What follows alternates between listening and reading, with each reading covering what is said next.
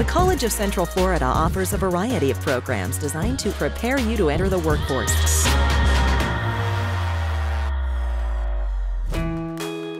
Members of the emergency medical services profession provide direct care to patients as emergency medical technicians and paramedics.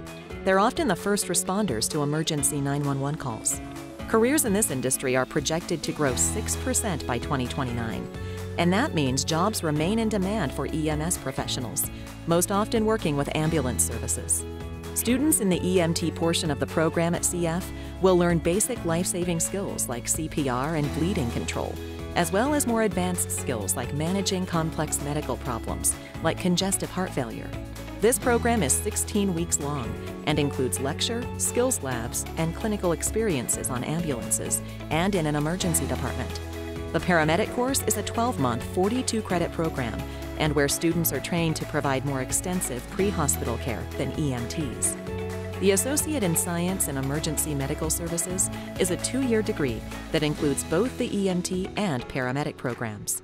Visit cf.edu to learn how CF can set you on a path for future success.